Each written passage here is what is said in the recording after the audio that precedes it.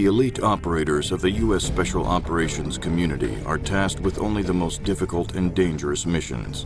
The subject featured in the following interview operated within this community and acted as a consultant on the development of Medal of Honor. Their identity has been concealed for security purposes.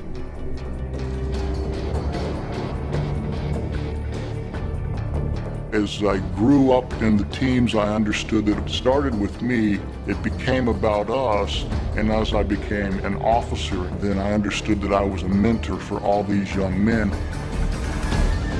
The best advice ever given to me as a leader was from a Master Chief. Make sure you take some guys that are troubled, because you'll never understand how to lead, and you'll never understand what leadership is until you have to lead somebody that needs leadership.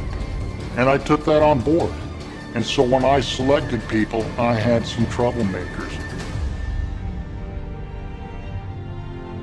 I want the individuals that are underneath me to be like the individuals that I admired who were above me, so that they could go through their careers and pass that on down to the next generation.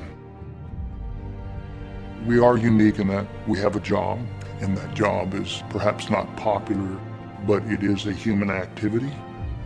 It has been with us since the very beginning of time, and it will continue to be with us until we exist no more. There are guys that do like war, and they're good at it. There's no such thing as a utopia. There are evil people in the world, and they need to be dealt with handily.